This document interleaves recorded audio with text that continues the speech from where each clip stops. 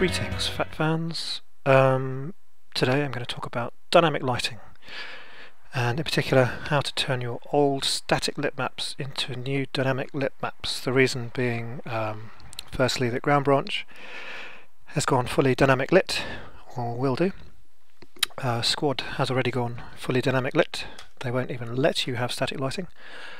And also because I was asked to help somebody do this. Sorry about the noise. It's very hot today, so my window's open. You can hear some authentic South London traffic. I always thought if you could distill the energy of a Friday night London road, it would look a bit like a Mace bottle. Right, this is Macedonia. This is in the vanilla Unreal editor, and this is fully dynamic lit, and it's okay. So outside, I mean, the landscape could be better, but you know, the foliage has shadows which move as they move around. That's okay. Looking inside, here is a house. We have window lights, so I've added actual lights for the windows, which gives a more realistic lighting scheme. I've got a spotlight there which is casting sharp shadows, I think. Maybe it's distance, mesh fields, whatever. More window lights. The lighting's a little bit murky, but there is no light bleed. And if we go down the stairs, we see another light there, and we go down and we have basically, it's not as nice as a static light build, but we have darkish shadows, and we have a good transition between the light and the dark, no light bleed there. This is not how it first looked when I went dynamic. So it's not just a case of if your lights were static, setting them to movable, but that is your starting point. So dynamic lighting means that usually two things. For fully dynamic lighting, you turn off the light builds. So go to my world settings. Oh, that's the wrong one. Force. So Force No Precomputed Lighting. If you go to world settings and tick that, when you build, it won't build light maps. So start with that and say goodbye to light builds. Say goodbye to light maps forever, hopefully. Right, and then you take all the lights that you have and you make them movable. And there's two other special lights, which are the sunlight, which is the directional sunlight. Whee! And then there is the skylight. Now we need to do a fair bit of work on these in terms of how we set them up. But if I turn that off, the skylight's the thing that provides the fill. Oh no, the wrong one. Provides the fill light in the world. So without a skylight, that's what you've got, which is both unrealistic and a little bit harsh. If I turn the sunlight off, which is a valid thing to do if, say, it's an overcast day, that's what you get. So you want the combination of sunlight and skylight in most scenes. If you've got fog, if you've got overcast, that may differ. And night lighting is a whole other thing. So yeah, it didn't start out this way. So this is 4.20, which does have some differences to later versions which you're probably using.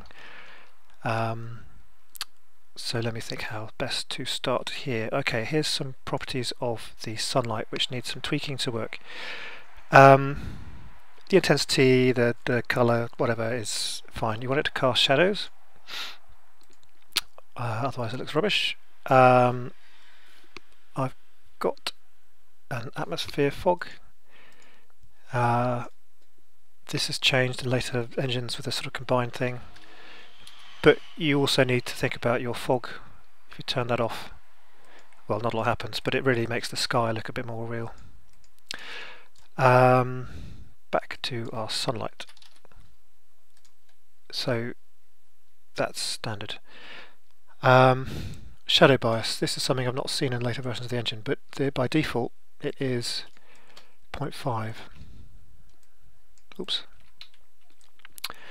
Now at 0.5 you get a lot of sort of light bleed like that. That's also shadow cascade stuff, so let's keep it simple for now. If that's too low,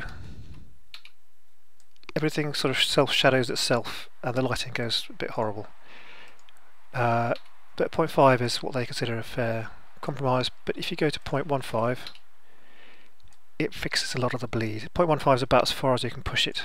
0.2 maybe, 0.3. So you can see there's a sort of, you have to find your own place where you're happy with it. So if you're getting odd bleed, bits where the shadow doesn't quite make the wall, try the shadow bias if your engine has that. I don't know if it's automatically done in later engines or there's some other way to do it. That also applies to your inside lights. So here is a standard point light, which by default, if I can find it, oh, it's a component, so it's different. There is one. Oh, there we go. So the default is that. So when you plonk down a point light somewhere, by default you get this horrible light bleed, but that need not be a problem. Just reduce that down.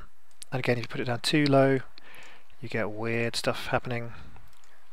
0.1, 0.05, and you can see here the effect of that load bias being too low. So when it goes like that, you've done it too low. Do it better.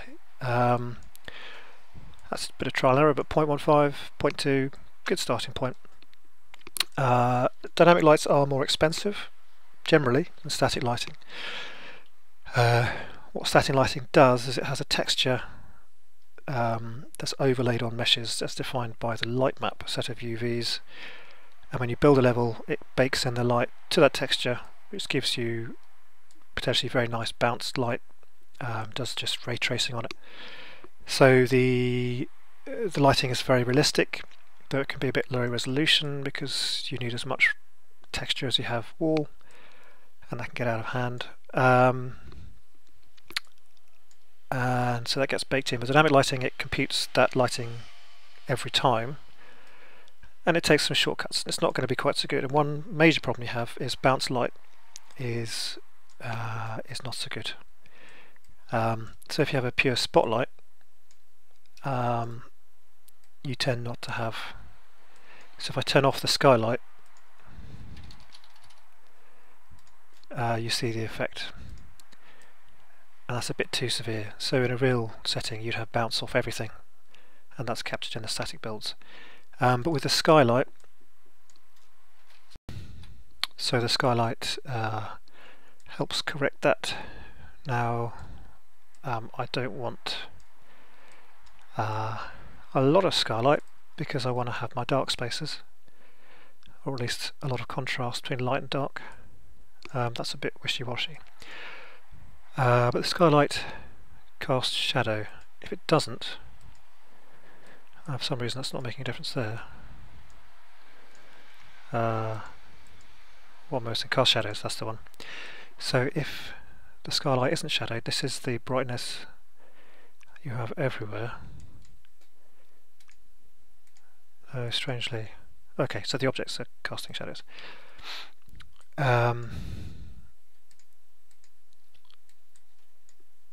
But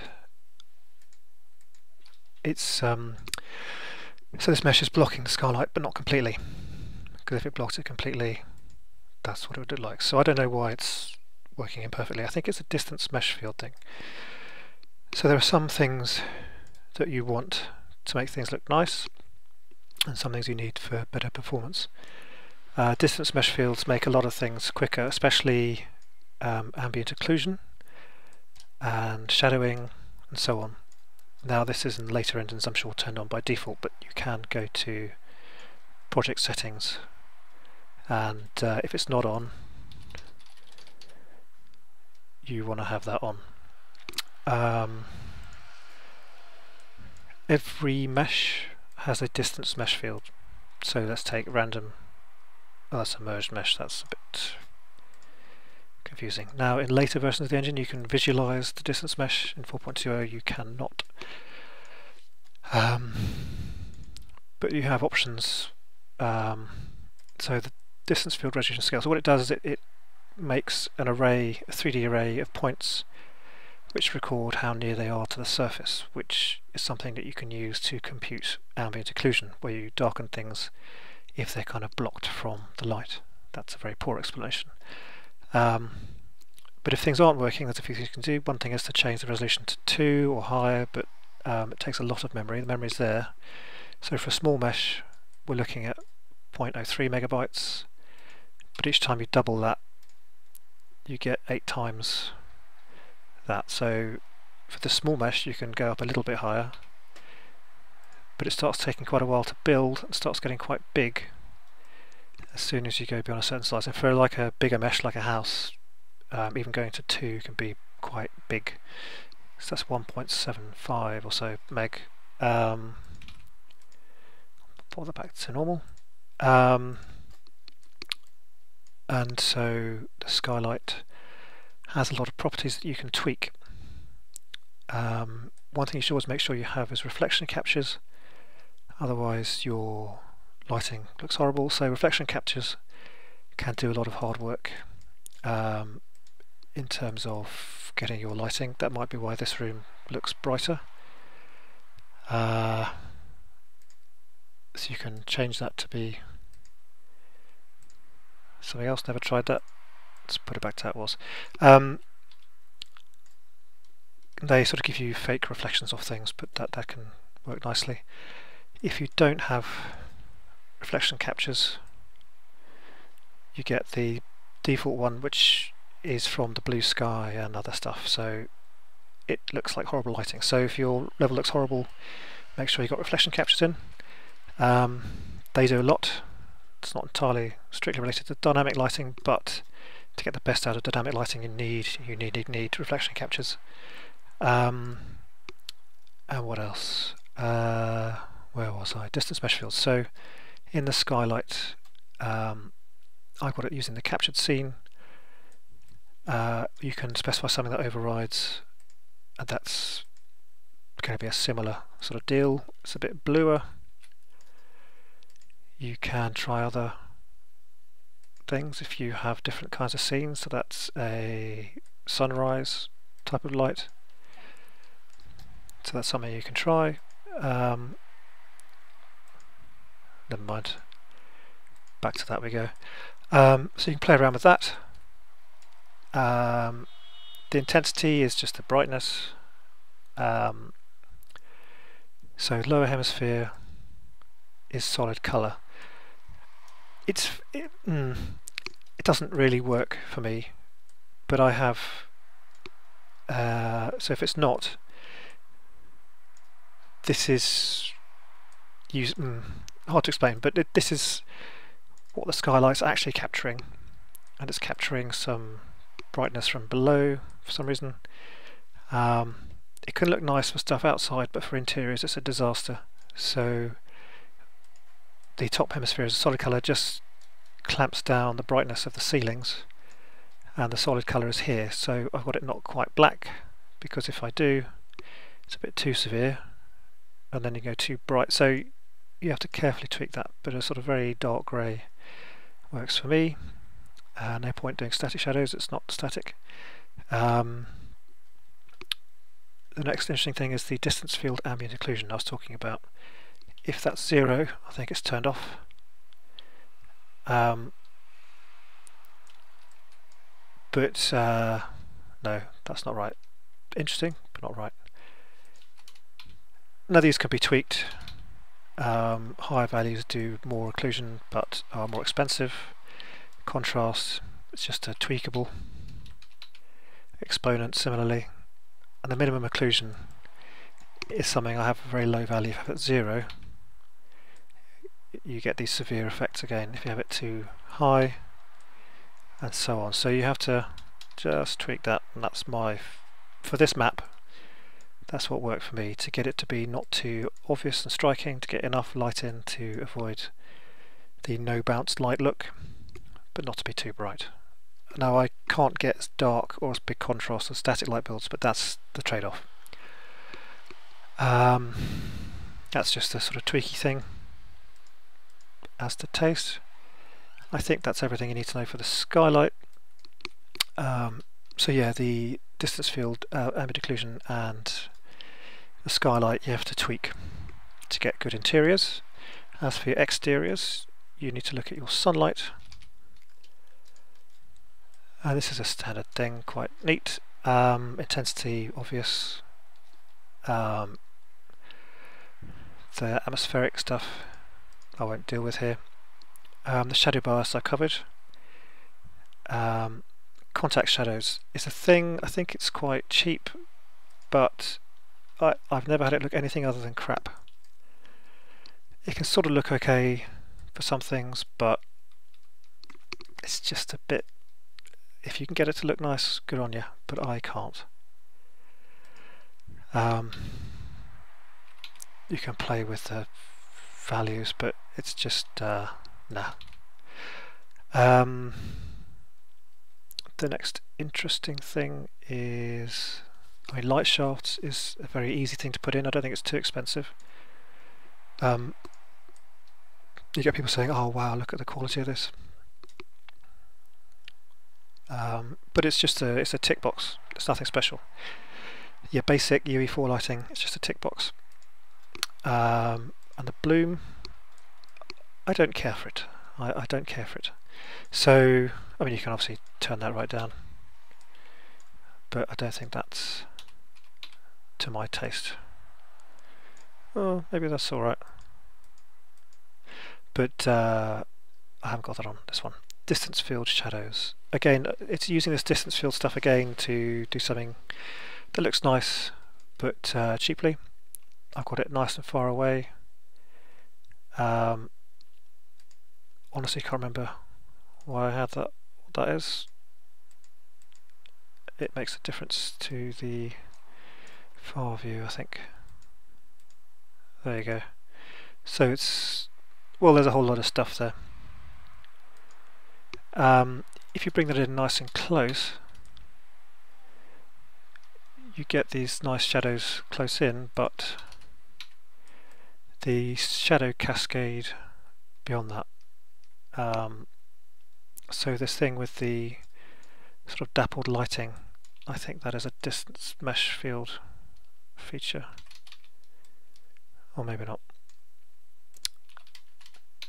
You can play with that, but basically you want that to be quite far out, so it's you don't see the join, basically.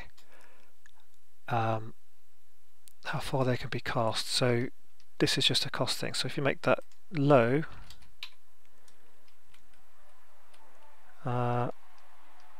it's not doing what I expected. I should really have done a bit of research before talking about this.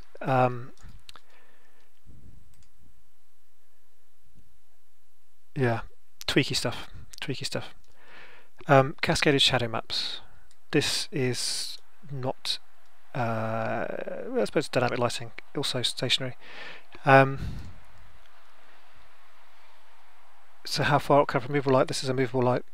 So if you turn it off, you get rudimentary shadows that aren't nice. So cascaded shadow maps are good. I can't remember everything about them. You get more definition. So the exponent, some people suggest putting it down a bit lower. You have these three cascades by default, near, medium, far. The bigger an area they have to cover, the less well defined the shadow is, but beyond that transition you get worse quality shadows, so it's a balancing act to get a nice transition but have a lot of detail where you need it. So if I pop that back to 3, I've got a very poor example. It's hard to see exactly what difference that's making. But there we go, if you put extreme values you just get the shadows, and that's better. And that's how much it fades.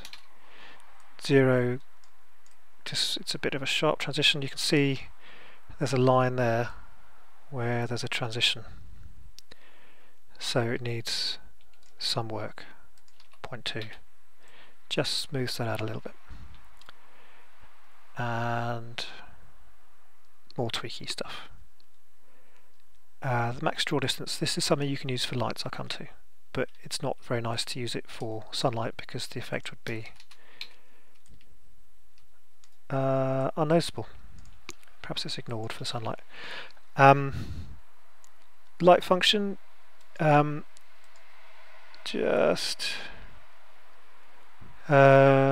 it's IES stuff, and I don't think it works for sunlight actors, but I'll come back to that.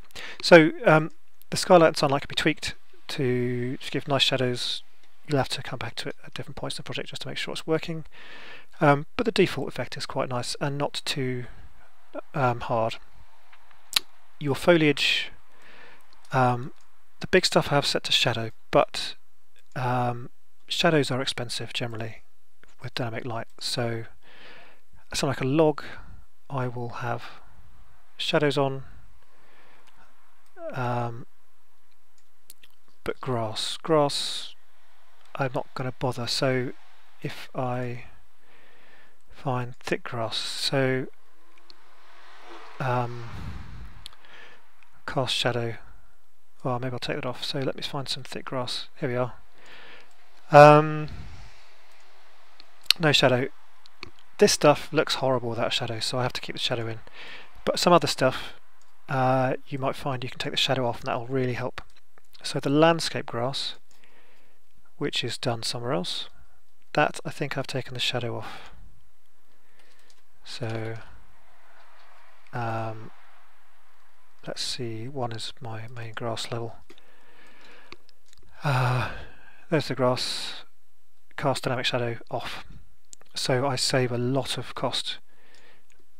Let me just drag it off and then put the shadow on. So you get a bit of an improvement with the static shadow, and that's not all the grass casting shadow, but it's not worth it for the cost, so let me take that off again. Some of the grass is a bit weedy, but I save a lot of GPU by turning the shadow off that. So if you're stuck for performance, just turn shadows off things. And now we have sort of internal lights, and I have, in this case, blueprints. It's not a bad way to do it. For some reason it didn't work in static lighting, caused lighting bugs, but here we're fine. So if you put your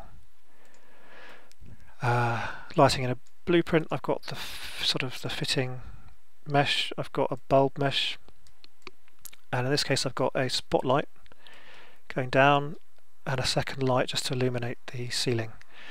It's a little bit of a luxury to have the second light. You don't want to have too many movable lights overlapping, it just starts to really add up.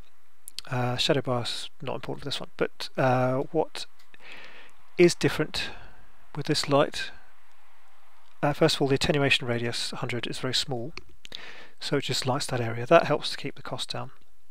But more than anything else, you want to put a max draw distance on your lights, not sunlight or skylight, because that's a big win basically. So if I was to change that, where's it gone? Change that to maximum draw distance of 100 and compile that, it actually turns off at a distance which is very noticeable. I don't care for that effect, but if the choice is to have good performance or lights that are always on, I'll do that. But when I make that a bigger draw distance, you are hard pushed to notice when it stops drawing. There you go. So it's almost looks like a normal visual artifact as you approach the window, and you see there that light there. So that's a little bit jarring, but you don't notice it if it's something small like that. And the main light, also fades out, but at a bigger distance. But also being a spotlight, it's going to illuminate down. You don't see inside buildings to the things that are being illuminated, so that can actually be quite low. And those two things of reducing the attenuation as much as you can, and I'm just going to drag this off so I can do a dynamic change. The attenuation as low as you can have it.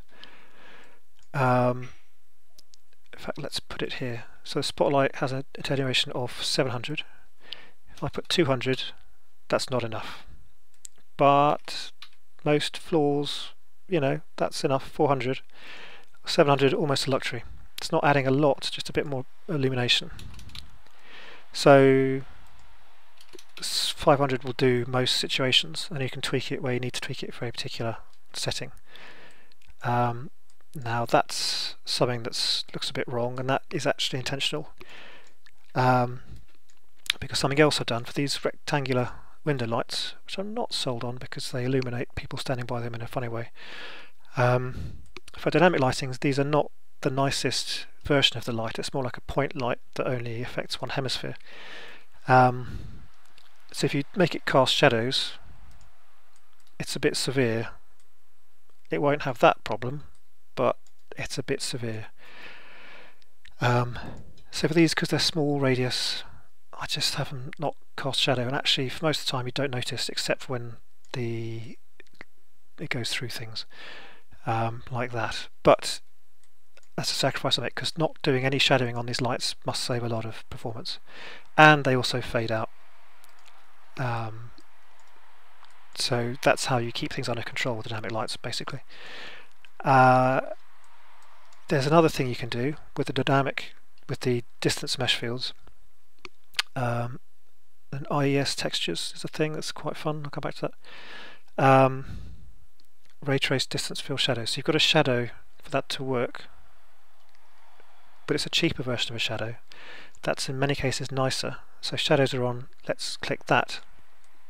It actually gives you a nice soft shadow using the distance mesh fields, but it also gives me a hell of a lot of artifacts, really psychedelic effects. So I kind of don't use it, because in any building certainly you get really weird effects, often quite far away from the light.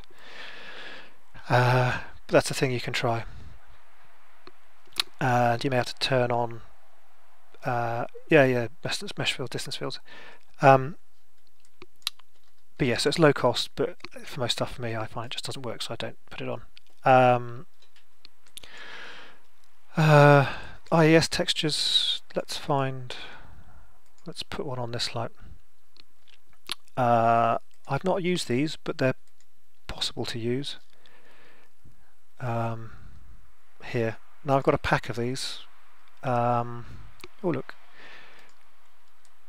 But you can see it gives you potential for quite interesting lighting without a huge cost. So your classic flashlight beams are in this pack. So I haven't fully played around with this, but this might be a way to get nicer lighting too, and also to avoid light spilling into places where you don't want it. That's more of a flashlight. I don't think any of these are appropriate, but it's kind of fun. Yeah, I don't know what that one is. So there is a free IES texture pack somewhere on the marketplace. Spotlight, not quite the right kind, so I'm just going to take that off again. But that is another thing you can do to make your lights more interesting, but I haven't done that yet. So I've got this lamp. Again, 2 dynamic lights in close proximity is a bit of a luxury. Something else I've got, let me just find a place to put it, is a naked bulb. That's just a point light with a low attenuation, and it fades out after a distance, but that's quite straightforward. I've got an uplighter, and this is an inverted spotlight, but what I sometimes do, rather than having it part of the blueprint, I just chuck in a point light with lower intensity, just to simulate the bounce light. So a spotlight hitting the ceiling might create a sort of virtual light there. and then you've got to tweak that light manually to put in the draw distance, something sensible.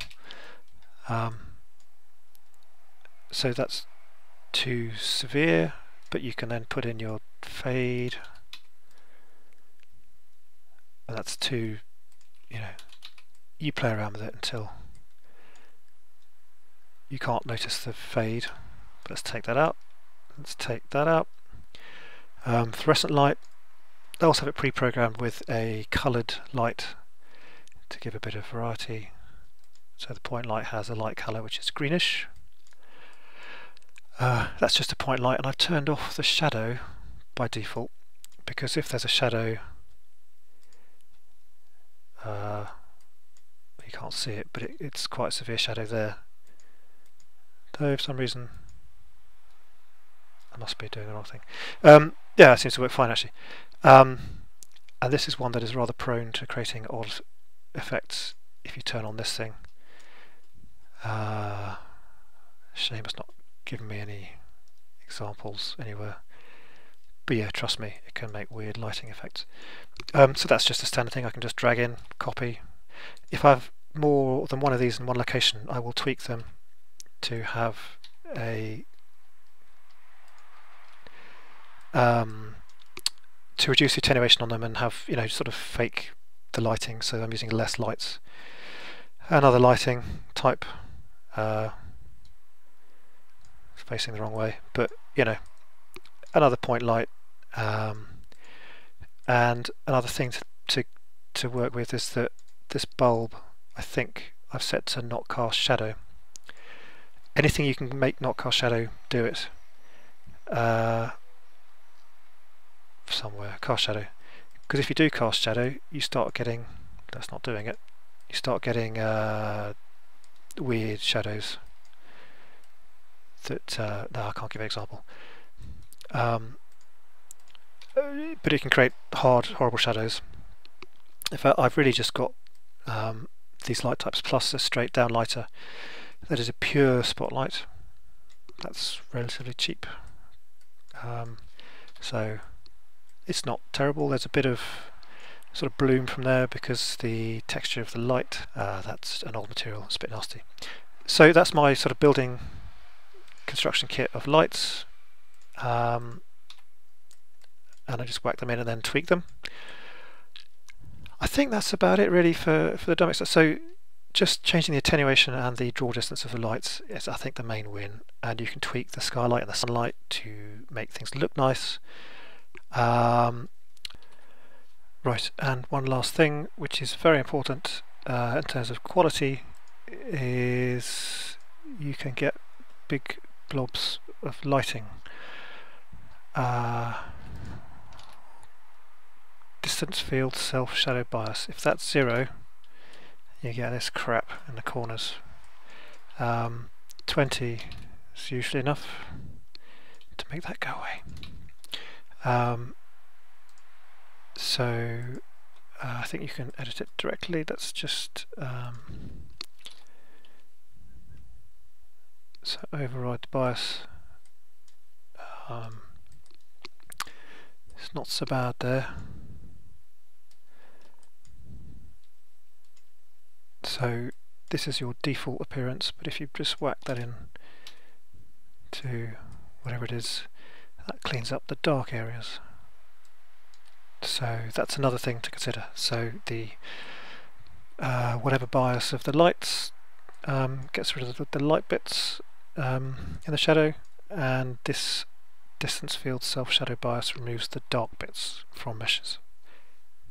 And so movable dynamic lighting need not be too slow, and in fact for some outside stuff, especially with only the sunlight and the skylight, you can actually get speed improvements. One thing that you're not doing with dynamic light is loading a shitload of big textures, which is what the light maps are. They're like any other texture. If your landscape materials are a 4K texture, you start to get texture streaming, and it kind of slows things down a bit. And you can get that with the light maps too. So by going dynamic, you save a lot of memory, you save a lot of space in your builds, and you're not doing so much texture streaming, so it can really just give you accidental improvements in that. It doesn't look as nice as static builds, but my god, not doing light maps ever again, and not doing light builds ever again. You know, you make a change, bang, that's it, that's how it is. It's really sped up my workflow, and I also hate light maps, and I don't make good ones, partly because I use Lightwave. Obligatory shout out to Lightwave. So yeah, I think it looks okay. And what I might do is just quickly transform one of my other levels into dynamic lighting, so you can see how that goes. So let's do that.